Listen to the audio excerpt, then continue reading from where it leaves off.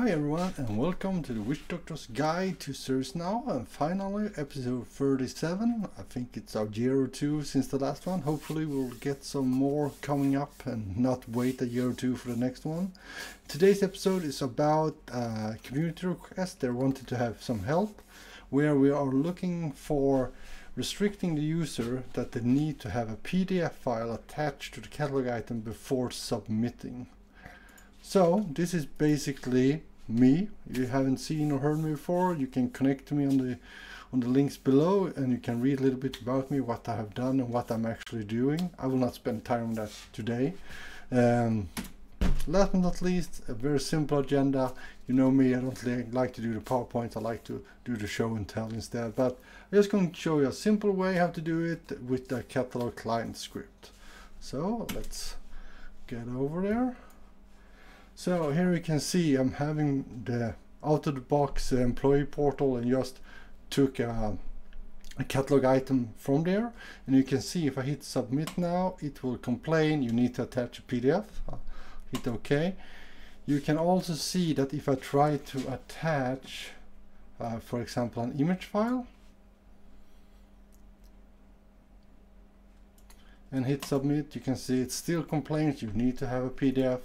So let's give them a good PDF. Oh, I can't do like that. I need to click on the attachment and then drag it over. And everybody knows security. Oh, it's freaking out now. Hold on. Let me try again. So add attachment.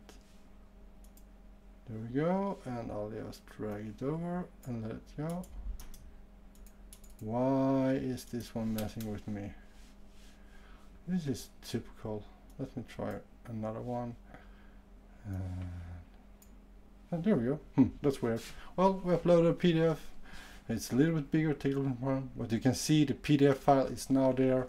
And I hit submit. And we're done. It let us submit. So how have we done this?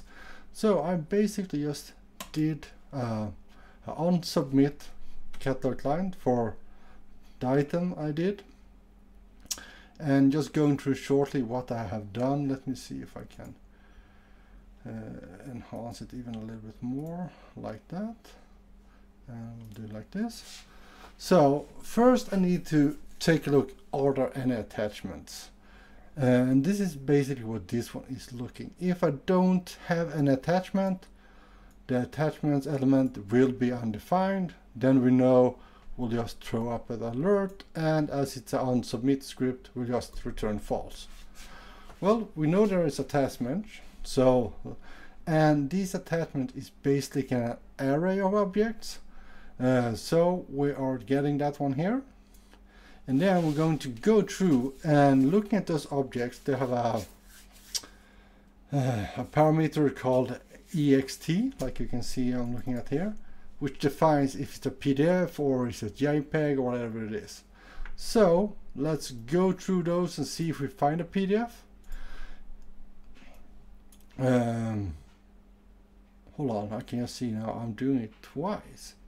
I can actually remove this one. This was from my old part. I'm not using this anymore, and you can see that because it's grayed out. So I can basically use that, and there we go. So let's go through and see if we find a PDF. Then we'll return true. You're allowed to save. Otherwise, return false. So, and we know when we're doing a return, we will not run the rest of the code. That's why I just put it down here to make it simple. And as usual, this is just a proof of concept. So make sure that you test it before you actually apply it to prod.